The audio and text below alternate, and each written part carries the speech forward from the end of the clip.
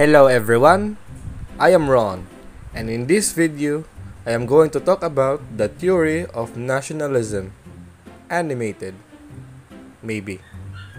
But first, what is nationalism?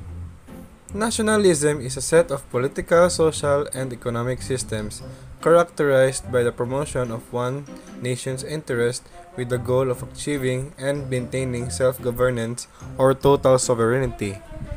It holds that a special nation should govern itself and be free of external interference. It aims to foster and sustains a sense of national identity based on shared characteristics such as culture, language, race, and religion. It aims to preserve and reshape a country's culture. The concept of nationalism is essentially modern, having emerged in the late 18th century. The political awakening of the lower classes was linked to the conceptualization of nationalism in a distinctively modern sense. Nationalist movements have always been populist in nature, seeking to integrate the lower classes into political life. The five basic elements of nationalism: culture, religion, territory, language, and history are the five basic elements of nationalism. First is culture, is a set of shared beliefs and a way of life that brings people together. Next is religion, where it helps unite people in a specific area. Third is territory, in which a common land provides people with a sense of unity. Fourth is language, which is a key component of nationalism in a common one.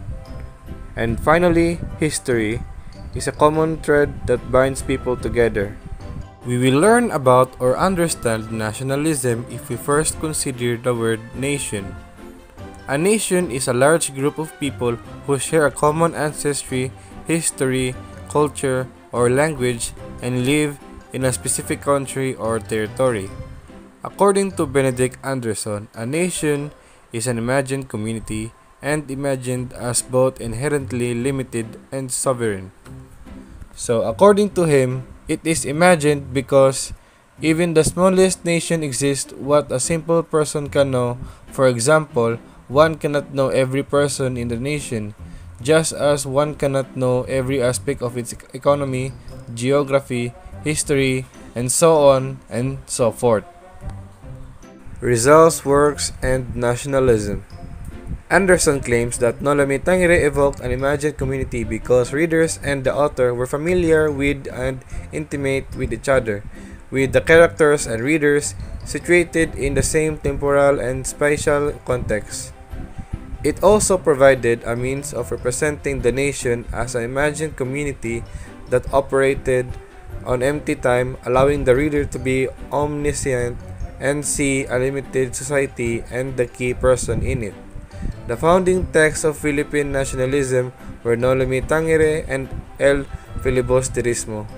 By presenting a narrative that contextualizes the country in terms of politics, economy, and culture, these novels expose the ills of the Spanish colonial government and the evils prevailing in the Philippine society.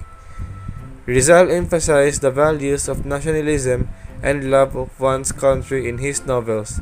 The scathing national narrative presented by Rizal served as inspiration for the anti-colonial movement. That is all. Thank you for watching.